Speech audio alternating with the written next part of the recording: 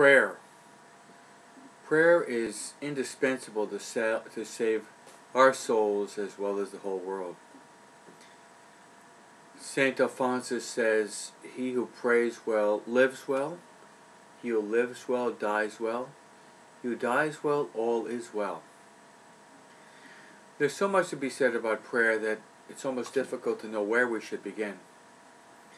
But today I'd like to talk about one dimension of prayer that we can often forget, and it is the hierarchy of prayer.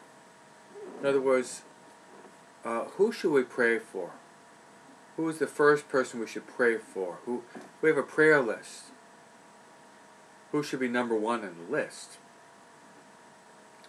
Of course, our prayer should be Catholic. Catholic means universal, open to the whole world. Nonetheless, there should be a certain order of importance, so we call it hierarchy. Let's say that you are a married person with a family, which many of you are, I'm sure.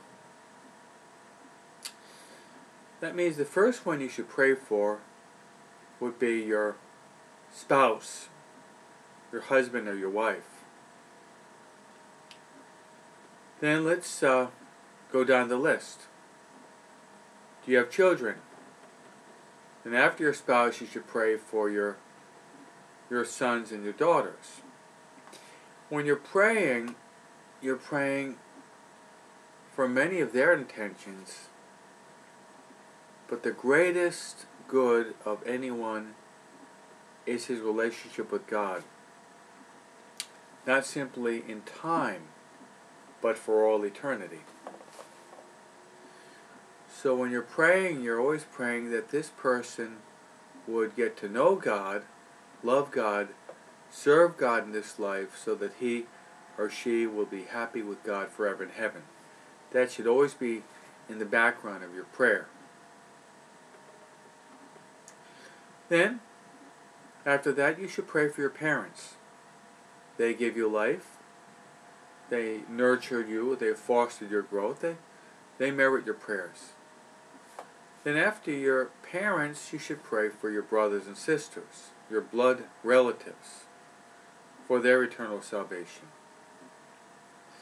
Then after that, you pray for your relatives, like your aunts, uncles, cousins.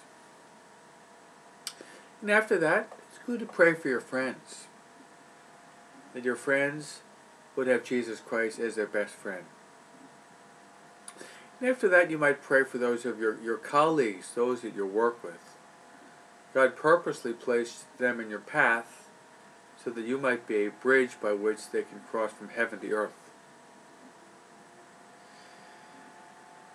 Then, and this is difficult to say, but you even have to pray for those you don't like. We might even call them your enemies. What did Jesus do when he was on the cross? He spoke 7 times. First time that Jesus spoke, he said, "Father, forgive them, for they do not know what they're doing." And then we should also pray for this group.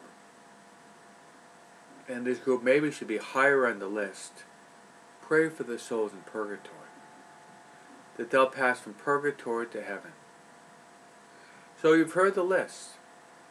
So when we start to pray today, pray for all those I've mentioned, and pray for this intention, that they would attain to eternal salvation, meaning that one day they'll be in heaven praising God, the Father, the Son, and the Holy Spirit for all eternity.